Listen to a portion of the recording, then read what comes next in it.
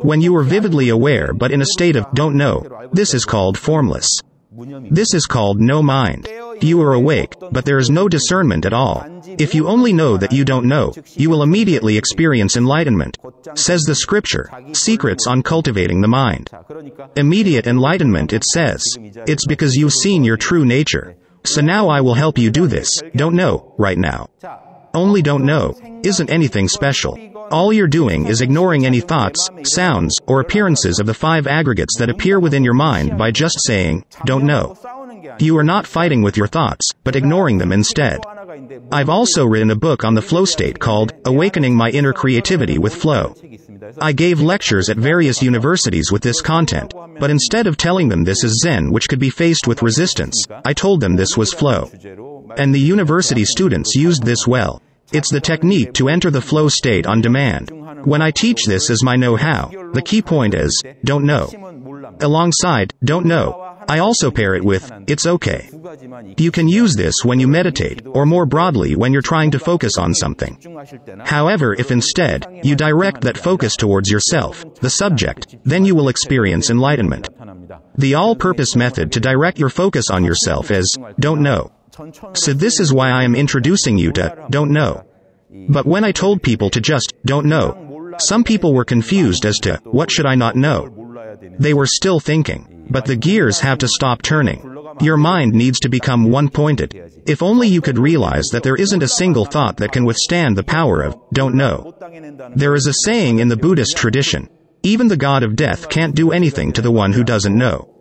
No harm can come to the one who doesn't know. Afflictions, defilements, nothing can intrude. Don't know means you directly transcend duality. When you are wondering between A or B, I don't know. But if you don't know with hazy eyes, this isn't the way. Instead, if you don't know with clear sparkling eyes, then that spot can't be messed with. Your self-nature is already whole and complete in this spot. Since I don't want you to worry about, what should I not know? Try applying, don't know, to your name. Your name is the main representation of your 5 aggregates. Me, my individuality, everything is contained within this name. When was I born? What's my net worth? What are my qualifications? Am I living well, or poorly? Do I have many kids? Or only a few? Do I have money? Or am I poor? When you don't know your name, you still exist. But instead of as an independent individual, you simply exist like nature, like a rock, or a mountain, or a river. Say, I don't know my name. I don't even know whether I am a human or whatever. I don't even know whether these are my limbs or whoever's. If you exist just like this is the true self-state, the state of enlightenment. Now, I'm going to try to assist you with this. I'm going to ask you for your name, but don't actually respond with your name. You don't have to say or think anything. Just stare at me with a mind that doesn't know. The look in your eyes needs to be vivid. What's your name? You don't know your name, right? But you exist right now. But you don't know your name. You can close or open your eyes. Try closing your eyes if you want to experience it more vividly. Now, you exist, right? But you don't know. You don't know your name. Can you worry about your money when you don't even know your name?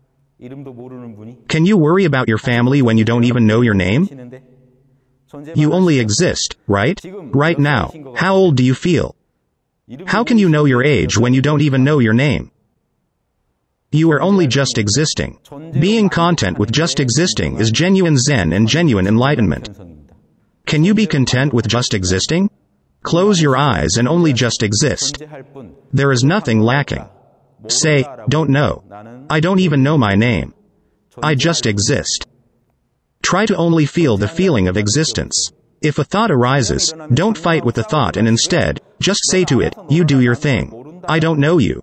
Indifference is the answer. Just maintain this state of indifference and focus on that feeling of existence. There are no afflictions or defilements in this spot because it doesn't lack anything. How can someone who doesn't even know their name lack something? Don't know, but still exist. This is the genuine way to catch a break from your thoughts. Now, open your eyes. Can you understand? This spot is your true self spot. The spot that only just exists. The reason you can't find the true self is that you keep searching for something exotic. It's just me. The true self is also me. It's the mind that I'm always feeling. It's just my purest, unstained mind. Just now, when you felt that spot where you only just exist, you didn't know how old you are. You forgot that that's a certain years old. This spot has always existed. Between that me, from 10 years ago, and that me, right now, the only part of your mind that stayed the same is the spot you experienced just now. Your thoughts, feelings, and 5 senses all changed since then. Only the fact that I exist hasn't changed, and that's why I assume that me, from 10 years ago is still me. This clear, pure spot is your essence. This spot has no worries, so we call it carefree. This spot doesn't age, so we call it eternal. This spot is just my self. There is no one else. Only I exist. You are not separate from the universe because only you exist in the universe. This spot can't be dirtied by thoughts, feelings, and the 5 senses, so we call it pure. These are the 4 virtues of the Buddha.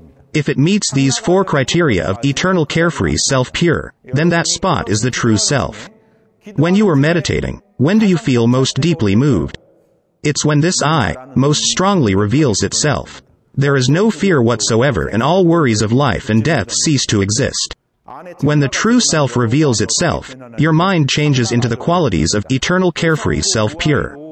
The 3 marks of existence are impermanence, suffering, and no self. In other words, it's transient, futile, painful, always not enough, and nothing ever goes my way. But when this ego mind focuses into a single point, your true self reveals itself. Don't expect any miracles before this. When the ego becomes one-pointed, it no longer behaves like its normal convoluted self. Because the mind became one-pointed, the true self becomes awakened. When this pure existence is awakened, the defining characteristic is that you are satisfied with just existing. You no longer desire anything more. You feel contentment just as is. You truly feel alive. As the feeling of eternal carefree self-pure arises, you no longer worry about death. When you are meditating or praying, your words will have power only if you do it from this state. If not, you just end up alternating between, I wish this would happen, there's no way that'll happen. Falling for the ego's play like this means your mind is just operating within the world of duality.